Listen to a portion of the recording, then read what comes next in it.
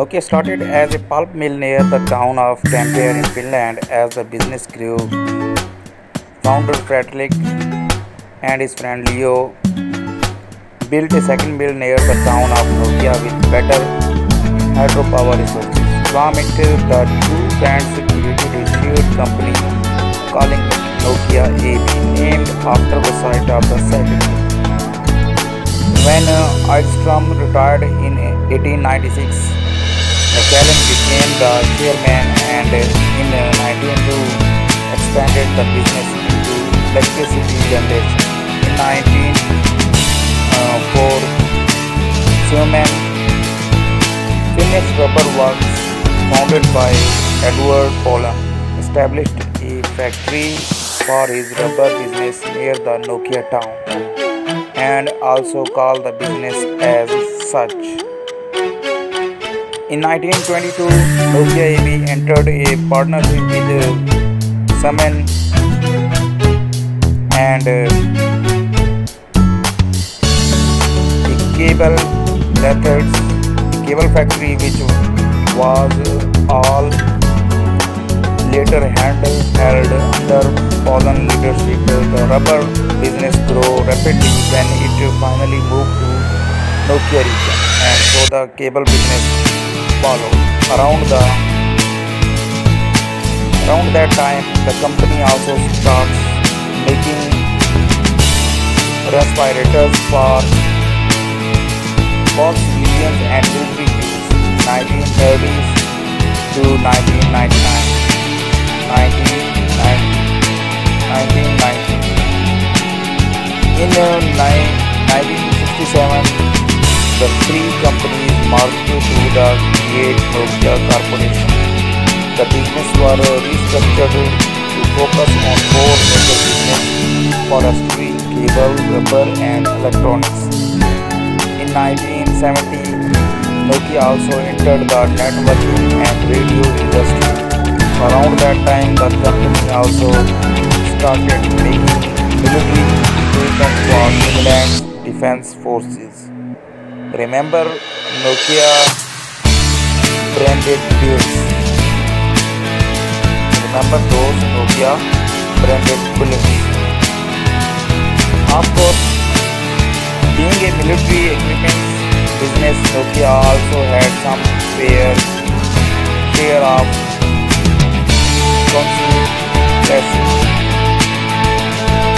Finland's trade agreement with the Soviet Union in 1960s allowed Nokia to expand in Soviet market. The some of the components Nokia supplied for Soviet are imported from the US Deputy Minister of Defense. Richard Farley later said that Nokia had a secret cooperation with the Pentagon that allowed the United States to keep track the technology of developments in the Soviet Union through trading with Nokia. In 1987, Nokia started to acquire many businesses under CEO Karoma.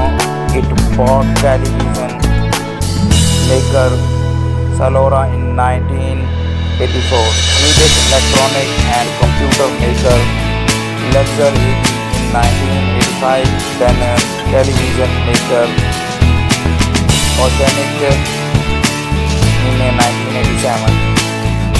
This acquisition propelled Nokia as the third largest television manufacturer in Europe. Nokia also acquired Mobira, which launched the Nordic mobile telephone service in 1981, the world's first international cellular network and first to allow international roaming.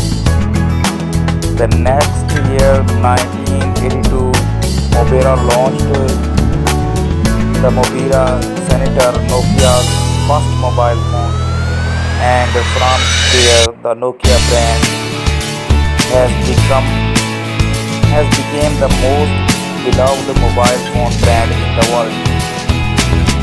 Of course, we won't go into details with their recent history with Microsoft and how they refused Google's invitation to join them Android.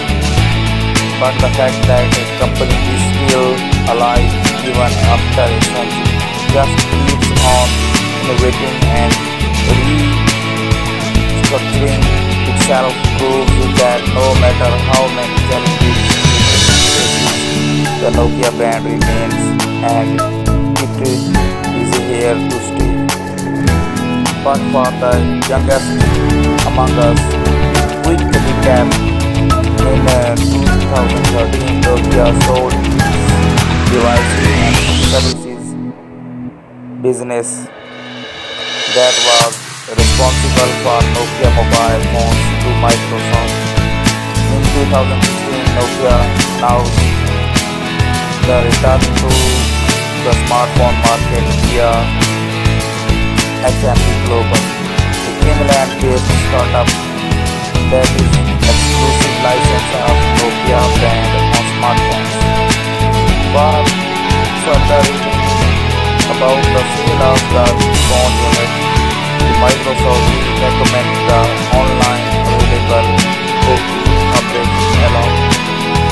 Anyways, Nokia Mobile should have launched a Nokia 155 instead of Nokia 150 to commemorate Nokia's 155th birthday. Missed opportunity there. Happy birthday.